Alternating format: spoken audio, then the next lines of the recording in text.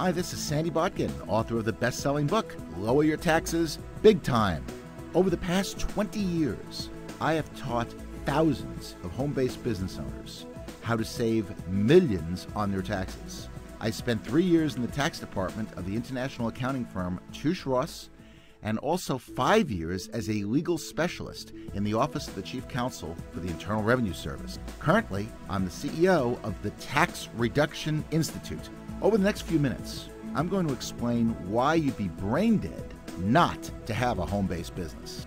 I believe you will find that this is going to be the most important 4 minutes of your life when it comes to your financial future.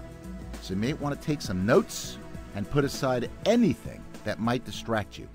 First of all, I want to emphasize something right up front. The rich know something that most people don't know. They have a secret. And the secret is that we have 2 tax systems in the United States. Now, when I say that, most people think that there's one for the rich and one for the poor, and that's not quite true. There's one to make you rich, and then there's one to make you poor. There's one for employees, which is designed to take your wealth and make you poor, because you are taxed on $1. And then there's one for self-employed individuals, which is designed to create economic growth. And the reason for that is that small business generates over 70% of the job growth in North America.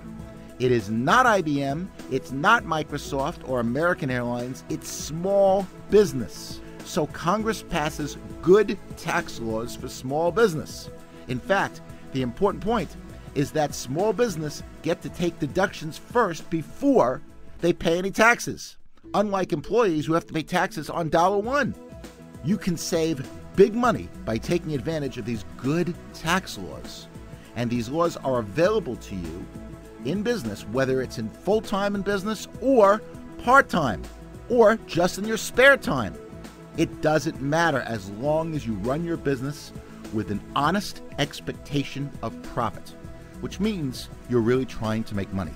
In fact, if you know what you're doing in a small business, you have the potential to write off part of your house, your spouse, the equivalent of your kids' education and weddings. I'm not kidding when I say that, by the way. You can set up a pension plan that makes any government plan seem paltry by comparison. The potential is just enormous. Good proof of this was illustrated by a lady named Jane Bryan Quinn. Jane Bryan Quinn is a nationally syndicated economist. You may have heard of her. She is a nationally known commentator on personal finance, with books and columns read and trusted by millions. She did a study of a couple who made $40,000 a year. And $40,000 didn't go that far. So the husband said to the wife, "Honey, you got to go out and get a job," which she did, and she made an extra $20,000. Now they're looking at their bank account, and they see no difference at the end of the year. I mean, she's making $20,000 more than she made the year before. What's going on? Did you ever hear that you have to have 2 incomes to make it in this country? Do you know why? You're about to get a 6-month financial planning course in the next few minutes.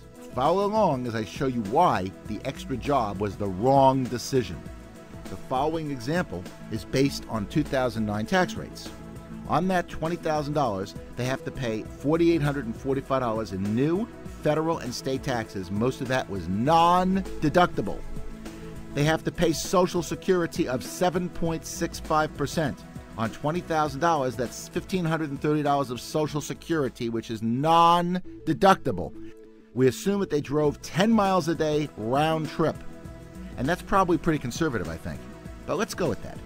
10 miles a day round trip, 5 days a week, 52 weeks a year at IRS's current 55-cent a mile rate.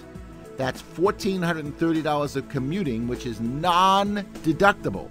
We assume lunch is at work, and we assume that they spent $7 a day, 5 days a week, 50 weeks a year.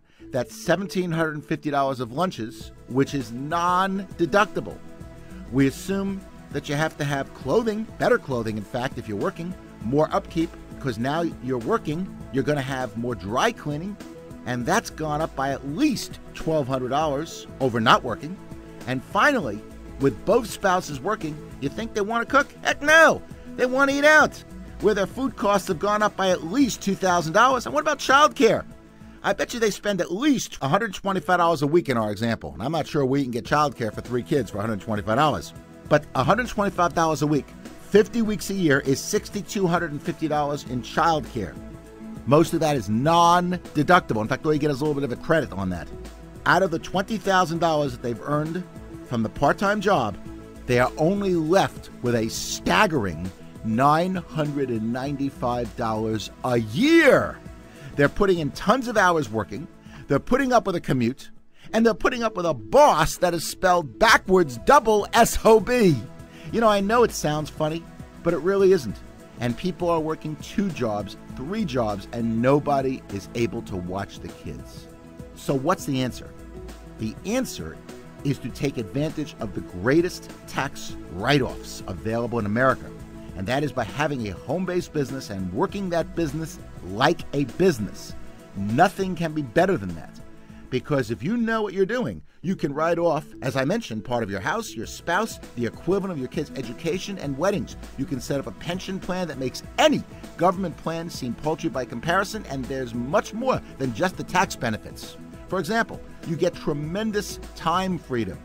You can work out of your home. You dictate your own hours and not be subject to the boss's whims. If you need to go somewhere or go to your kids' basketball games or go to your son's or daughter's music lessons or concerts, you can do that. There's no commute. There's no liability or very little liability with home-based businesses. You don't have any employees, and you can make unlimited income. And that's probably the most important factor for having a home-based business. There is no glass ceiling of any type. Having a home-based business is probably the smartest thing that anyone can do. And what amazes me is that people will work overtime to try to get ahead in a company, when frankly they should be putting in as little time as possible to avoid getting fired and getting a part-time home-based business going. Who knows? Maybe that business will generate enough money where you can quit your job altogether. Wouldn't that be nice? That's the point. Having a home-based business will generate enormous benefits for yourself and your family. It's something you should really consider, and it will make your life a lot less taxing. I would strongly encourage you to carefully evaluate and get started with your own home-based business today. The tax benefits are incredible, but a home business has so much more to offer. Extra income, being your own boss, financial security, setting your own hours, working from the comfort of your home, more time with family, and the list goes on and on. Most importantly, you are working on your dream instead of someone else's. Now that's the beautiful thing.